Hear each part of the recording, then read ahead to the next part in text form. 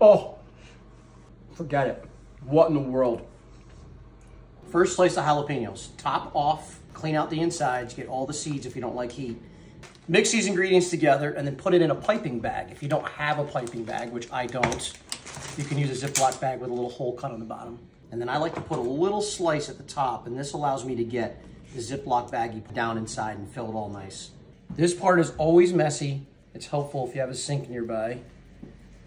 Once we have them wrapped in sausage, then we wrap them in bacon. And there's no fancy way to do this. Just get it on there best you can. Then we throw them on the smoker. I'm partial to Traeger, but any smoker will do.